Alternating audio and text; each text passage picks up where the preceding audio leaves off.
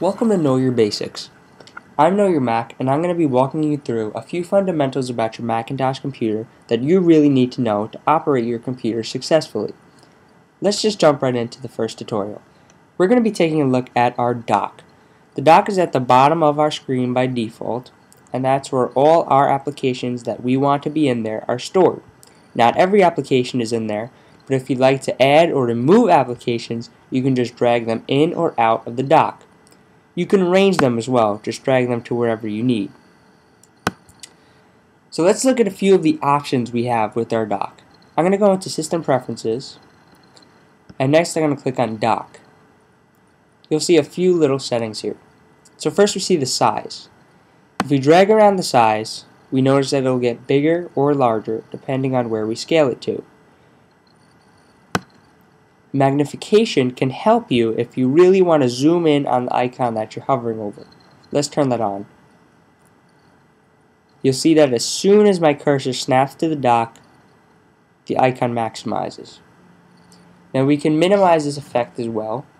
Just drag the slider and it won't zoom necessarily as much. Next we have position on screen, whether it be left, bottom, or right.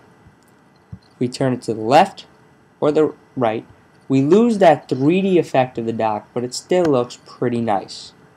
I'm going to keep mine on the bottom. Next we have minimize windows using. We have two different effects for this, the genie or the scale effect. The genie is the default. When we minimize, it almost gets sucked into the dock like a straw. If we change it to the scale effect, it gets progressively smaller as it goes into it. Now let's also look at minimize windows into application icon. What happens there is when we minimize it, instead of jumping to the right over here, it jumps into the application.